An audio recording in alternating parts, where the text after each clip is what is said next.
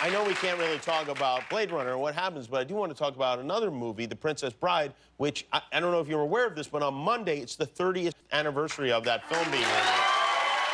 And that's a big favorite for a lot of people. In fact, my brother named his son after Wesley, the character, the lead character that Carell was playing. Named him André the Giant on his No, but he should have named him André the Giant. That would have been a great name for a kid. Hi, I'm André the Giant Kimmel.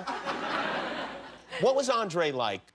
I mean, we touched on this once when you were here before. I was here 10 years ago. I heard that, and tell me if this is true, that when you first met him, you ran in fear. Yes. That's true? Yes. Really? The largest human being on the earth was in front of me. Yes, I was petrified. And you're just like, I got to get out of here.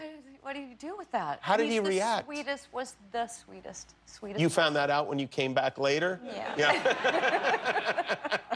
And how did he kind of express that sweetness with you? We were freezing cold in the middle of this forest, riding horses in the rain, and I didn't have an overcoat for some reason.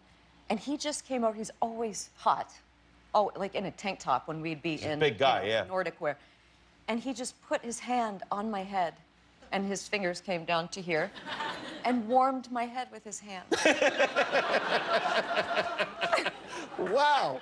It's like of mice and men. Literally.